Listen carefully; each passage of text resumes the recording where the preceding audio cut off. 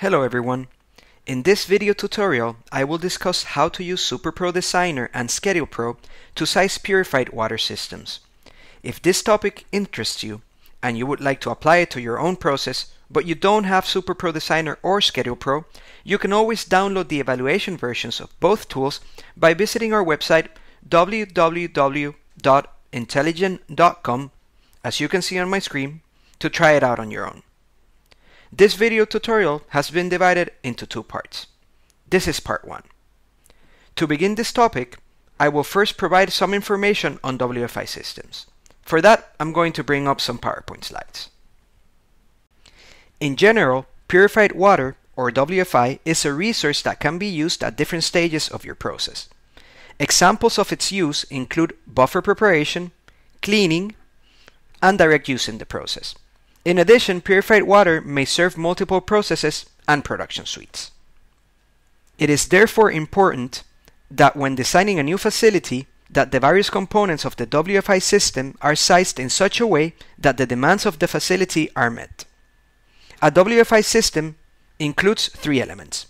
The first one is a still that vaporizes the water. The second one is a surge tank to hold that WFI. And the third is a circulation loop, which delivers your WFI to your process.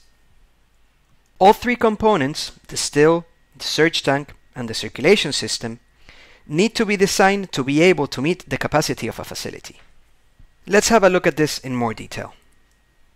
This slide shows a WFI tank with 2 loops. From an equipment design point of view, we need to size the still that generates the WFI, the distribution tank, and the loops. In terms of the loops, we need to design the pumps and the pipes.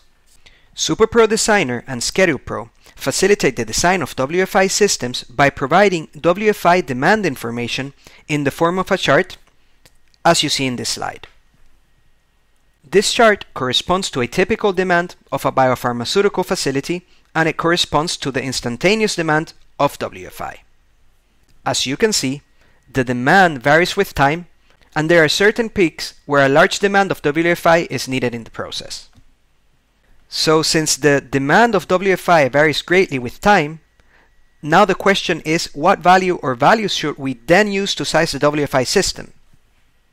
Before we answer that question, let's have a look at 2 other types of demand that help us size the different components of the WFI system. In this chart, we see the cumulative and the average demand for a certain time interval for WFI. More specifically, the green line represents the cumulative demand, which corresponds to the right-hand side of the axis, so the units here are in kilograms, and the blue line, which is this one here, represents the average demand. A time interval of 12 hours was chosen for both of these demands. As I mentioned before, the red line, which is this one here, represents the instantaneous demand. This chart that you see on my screen includes enough information for sizing all 3 elements of a WFI system. More specifically, the tallest green peak, which would be this one, provides useful information for sizing the storage tank. In this case, it would be around 150,000 kilograms. The blue line for the same time interval, this one here, provides useful information for sizing the still. This rate would be around 13,000 kilograms per hour. It is now important to mention that if we reduce the averaging interval, the tank size will go down and the still rate will increase. In other words, there is a trade-off between tank size and still rate. We'll see this in greater detail a little later. Finally, the tallest red peak provides useful information for sizing the circulation loop. The pumps and the pipe diameter of the loop must be able to accommodate the highest instantaneous demand. As you can imagine, there is not only one solution for the sizing of the tank and the still, as they are dependent on the time interval that is chosen, which is the trade-off I mentioned a few moments ago. Let's have a look at this graphically in order to understand it a bit better. This slide displays the trade-off between tank size and still capacity. The point where the 2 lines cross correspond to the base case that we have chosen here.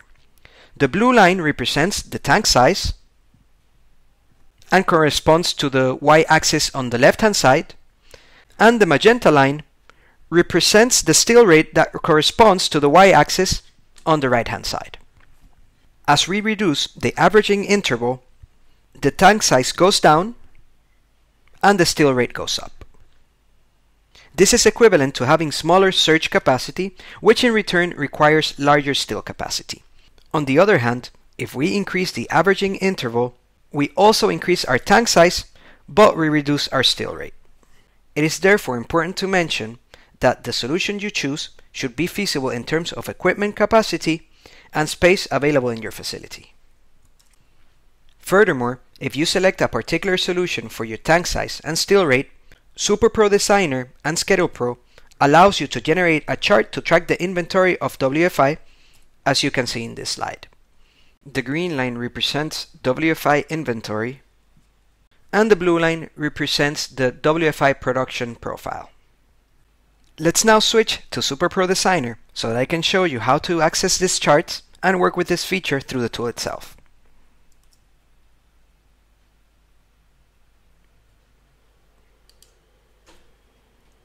This model represents the production and purification of an enzyme and consists of a fermentation and purification section.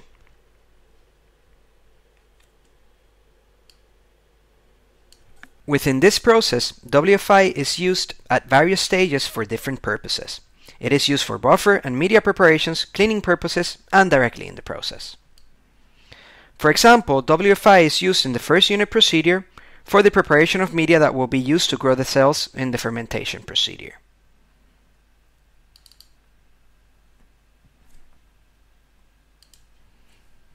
With this said, it is important to recognize that WFI consumption needs to be added to your process adequately in the steps that utilize the resource so that the consumption charts accurately approximate the real consumption.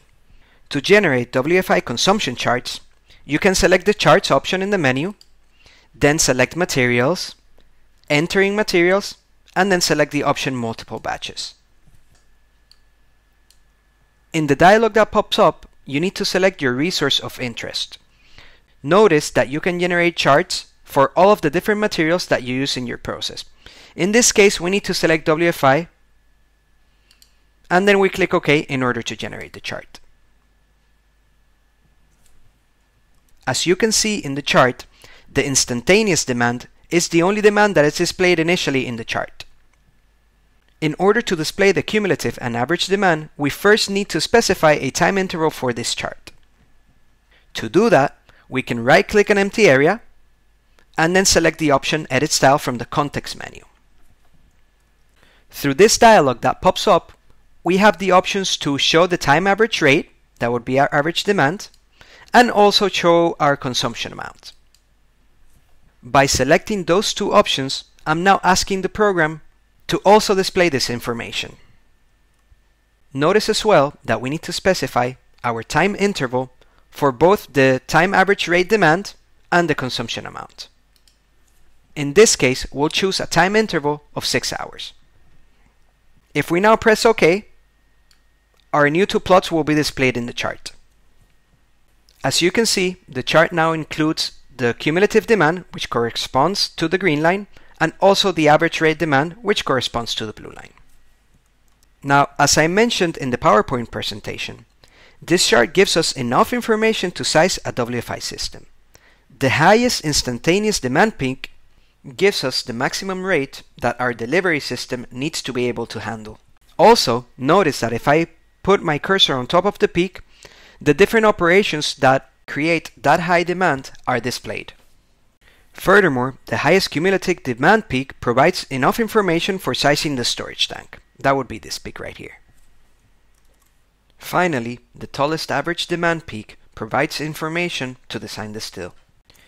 Using the information provided through this chart, we can also generate an inventory chart for the WFI. To do that, we first need to select an adequate tank size and still rate from this chart. In this case, we use the highest or the tallest cumulative peak. That would be something around 55,000 kilograms. And we also use the tallest peak for the still rate, which would be this one. And that would be something around 10,000 kilograms per hour. Let's remember this information as we'll use it for the inventory chart.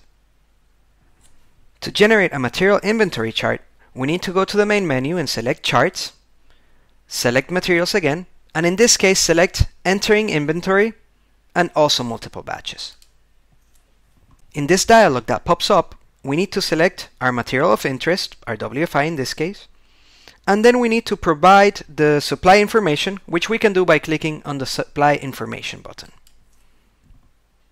In the capacity, we need to specify our tank size that we selected, and through the supply rate, we need to specify our supply rate or our still rate that we selected as well from the chart. Notice that the numbers I selected are already specified because I specified them before I started this demonstration. Furthermore, we also need to specify the initial contents of our inventory tank in this area. In this case, it would be 20,000 kilograms to start our inventory. And we also need to specify the on and off trigger percentages for the production of our WFI. In this case, I'm specifying that I will begin to produce WFI once my tank level drops below 35%, and I will stop when my tank is full. We can now click OK to generate the chart.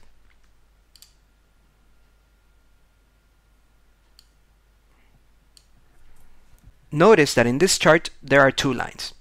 The brown line corresponds to the inventory profile, while our light blue line corresponds to the production profile. Looking at our production profile, we see that we start producing WFI at the beginning, and then once the tank is full, it stops producing WFI, and then it starts again once the level drops below the 35% limit.